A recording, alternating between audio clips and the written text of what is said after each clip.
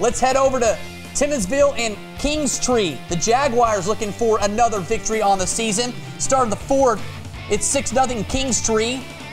Zimmerman, he's going to try to punch it in, and he does. Give the Whirlwinds the touchdown, and we are knotted at 6. Sherman Smith doing his best to keep his team going as the cheerleaders were having a good time tonight. Smith handing it off to Burgess, and Burgess going to break it off 80. Cutting it back. Oh, man, looking like Barry Sanders there. Nice run. Give him the touchdown on the 80-yard scamper. The two-point conversion is going to be good as well.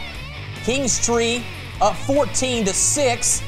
That pitch and catch is good. There's your two-point conversion. And Kingstree, they would seal it with that. They go on to win this one 14-6. Jaguars 2-1 on the season. Timmonsville drops to 1-3.